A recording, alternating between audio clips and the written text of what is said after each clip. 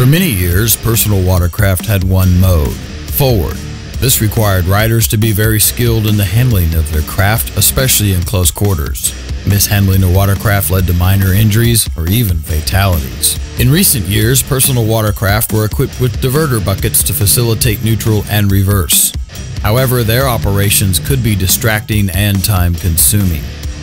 In 2009, Sea-Doo introduced a watercraft with the system called IBR. It stands for Intelligent Brake and Reverse, and currently all full-size Sea-Doos are IBR equipped, with IBR available for the newly released Spark. This instructional video will cover the specifics and operations of Sea-Doo's IBR system in varied situations. This is not an instructional video on how to operate a personal watercraft. The viewer should understand that only IBR-equipped Sea-Doos are capable of the maneuvers about to be demonstrated. Any attempt to copy these maneuvers on a non-IBR-equipped watercraft, Sea-Doo or otherwise, could result in serious bodily injury or death. And now, Sea-Doo's Intelligent Brake and Reverse System.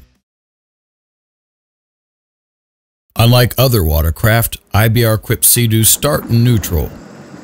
During the power-up cycle, the iControl computer senses the location of the diverter bucket and will place it into neutral if it was out of position for any reason such as maintenance. It's always a good idea to start the watercraft facing bow out if feasible. Start the watercraft and it will begin to idle in neutral. Jet pumps are direct drive, therefore the impeller is always turning. This can lead to the watercraft drifting forwards or backwards while in neutral. Drift can change based upon fuel and/or passenger loads. To adjust for drift, start pressing the up-down arrow buttons on the right-hand side of the handlebars.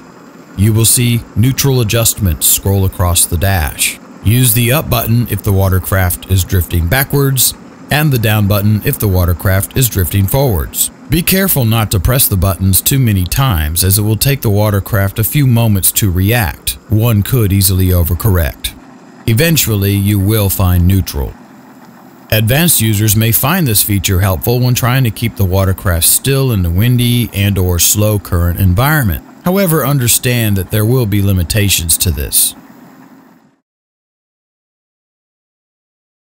To start moving forward, lightly tap or flick and release the throttle found on the right-hand side of the handlebars. The watercraft will begin to move forward at an idle. To put the watercraft back into neutral, lightly tap or flick and release the brake reverse handle found on the left-hand side of the handlebars. The watercraft will now come to a stop, but not instantly. It needs time to slow down. To put the watercraft in reverse, grab and hold the brake reverse handle all the way. The watercraft will now begin to move backwards. You may apply throttle at this time to increase your speed in reverse, however that speed will be limited. Always be aware of your surroundings when backing up. Caution: when reversing on this watercraft, turn the handlebars in the direction you want the bow to swing to. For example, if you want the bow to swing to the left, as seen here, turn the handlebars to the left. This is opposite of how a conventional boat works, whereas a pilot would turn the wheel to the right in order to bring the bow to the left. This will take some getting used to, and it is recommended a rider practice and become comfortable with this in open waters before utilizing in close quarters. Letting off the throttle of any vessel at speed will cause it to slow down, of course. However, there is a very serious hidden danger that lurks with any jet drive watercraft. All steering ability is lost due to the lack of a rudder. Jet pumps need thrust or throttle input to steer. And in the past, riders' misunderstanding of this concept has driven many of the PWC accidents that have included fatalities. An IBR-equipped Sea-Doo can slow down much quicker than a conventional watercraft thanks to its braking system. To activate the braking system, simply grab and fully pull back the left-hand brake reverse lever at any speed above 25 miles an hour. Its activation will override throttle input. The computer will drop the watercraft's RPMs, put the diverter bucket into reverse, and reapply a limited amount of throttle. Some steering control is retained as the craft comes to a stop. Although the diverter bucket was specially designed to prevent the nose of the watercraft from stuffing, a rider can get a bit wet during braking. It's important to remember that the faster the watercraft is going, the harder the system works. It's very similar to slamming on car brakes. It's always a good idea to keep your feet forward and a good grip on the handlebars, and warn any passengers whenever possible that the brakes are about to be used. Another way to use the braking system is to hold the brake handle for a short time to scrub speed, as seen here. Once you've scrubbed enough speed, let go of the brake handle and reapply throttle. Caution: it is very important that a rider is aware of their surroundings, especially who's behind them. This is due to the IBR-equipped watercraft's ability to slow down much quicker than a typical watercraft without IBR. For non-emergency braking, always take a look behind before pulling the brake handle. If you're riding in a group, take time to warn others before the ride about following too close and inform them the high spray behind your watercraft indicates braking. This can prevent accidents by keeping others from rear-ending you. If you are shore launching bow out is the safest way. However, a rider must make sure the pump is in deep enough water before starting the engine. Once aboard, start the engine, tap and release the throttle to put the watercraft in forward, and off you go from there. If starting the watercraft stern out is more feasible, start the engine once you're comfortable the pump is in enough water. The moment the engine fires, grab and hold the brake reverse handle to put the watercraft in reverse. Once again, keep in mind your surroundings. It's recommended that a rider only reverse when it's truly necessary. As soon as you can, turn the watercraft around and proceed in forward. Beaching a watercraft without any kind of neutral or reverse system is very challenging. A watercraft with a manual system helps but can take time to operate and remove one of the rider's hands from the handlebars. IBR-equipped Sea-Doos can make shore landing much easier by helping the rider move the watercraft forward in short, slow increments, basically bringing the watercraft to a near crawl. To do this, simply use the throttle and reverse levers to vary the watercraft from forward to neutral and back again. Keeping in mind the water depth, stop the engine via the start-stop button or pull the desk key as seen here. The docking of any watercraft is one of the most difficult skill sets to master. This challenge can be compounded with wind and currents and can be especially difficult on a watercraft without any kind of reverse. Having a manual reverse helps, but once again, its operation can be clumsy and time-consuming.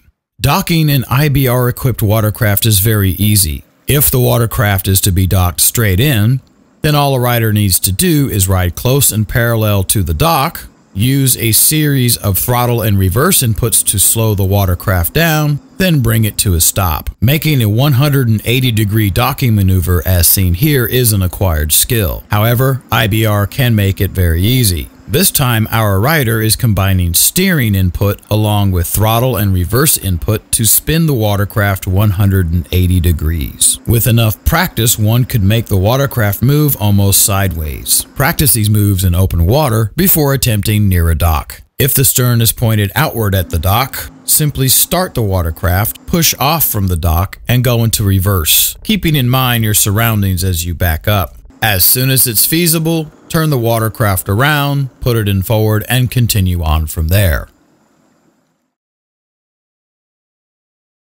If the computer senses any problem with the IBR system, such as debris impeding movement, it will lock the watercraft into forward and limit its speed to about 35 miles an hour. Braking, neutral, and reverse controls will not be operable. The IBR error light will display in the dash. Although it's possible that any debris may have already cleared, the system won't know until it recycles its diagnostics, which happen upon startup. To do this, shut the watercraft down and restart. If that doesn't solve the issue, it is recommended that the watercraft be beached or trailered immediately to ascertain the cause of the error. To dock or beach successfully without IBR, approach the shore or dock at an idle and turn the watercraft in circles to slow down its headway. Then when the watercraft is aimed correctly, shut it down. Keep in mind the watercraft will need to be shut down a bit earlier than normal.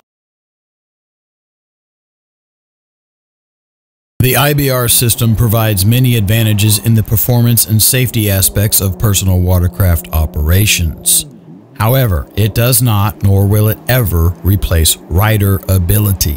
IBR does have limitations. It's very important for any rider to understand how to maneuver their machine in emergency circumstances. Such maneuvers would include quick turns, 180-degree reversals, and hockey stops. Most of these maneuvers are accomplished by quickly releasing the throttle, turning the handlebars all the way left or right, leaning inside, and quickly reapplying throttle. It's very important that these types of maneuvers are practiced in open waters away from others.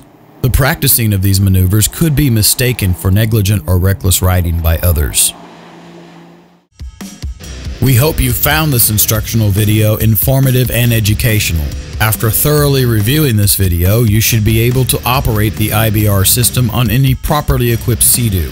Intelligent brake and reverse can take the hassle out of such things as docking and trailering, which can make your day on the water more enjoyable. The IBR system can be fun too. There are many riders on IBR-equipped watercraft who pull the brake at speed not because they need to, but because they want to. We hope you've enjoyed this presentation. Thank you for watching.